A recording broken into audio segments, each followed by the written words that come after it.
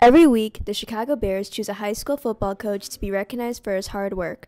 For Week 7 of the football season, Nico's head coach, Mr. Ellinghaus, was presented with this prestigious honor and received a personal phone call from Bears owner Virginia McCaskey. I feel great. I mean, it was a tremendous honor. I was very humbled. In fact, when I first got named, when they called me on the phone, I didn't believe it was true. I mean, a lot of coaches, after the Wamanzi week were like, "Oh, you're coach of the week, coach of the week," and I'm like, "What are you talking about? Is this a joke?" And then actually McCaskey called me from the Bears, and actually it was true.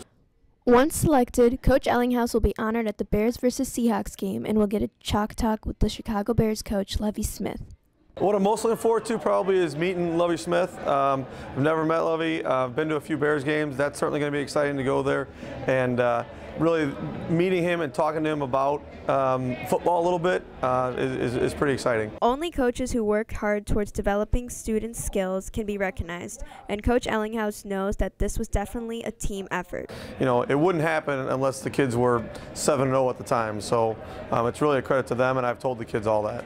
Coach Ellinghaus has inspired as well as impacted the players in a positive way. Coach Ellinghaus, that's my boy right there. He is cool. Man, that's that coach, you know what I'm saying? I love that Coach Ellinghaus, man. That's like a father to me. Coach Ellinghaus, you're like a father to me, Coach Ellinghaus. You know what I'm saying? You my boy, Coach Ellinghaus. You my boy. You right here. You know what I'm saying? Be sure to congratulate Coach Ellinghaus. And for Wildcat Weekly, I'm Puja Nigam.